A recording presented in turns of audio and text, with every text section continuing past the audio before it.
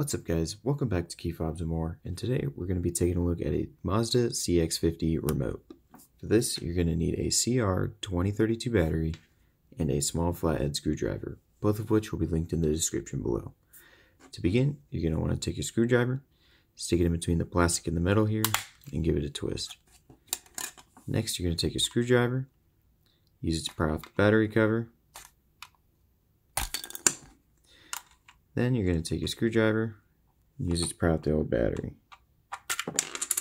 You're going to put the new battery in, positive side up, put the battery cover back on, put your case back together, and that'll be it. If you liked the video, hit that like and sub button. Also, be sure to turn on notifications so that we don't miss out on more videos on how to change the battery in your remote key fob.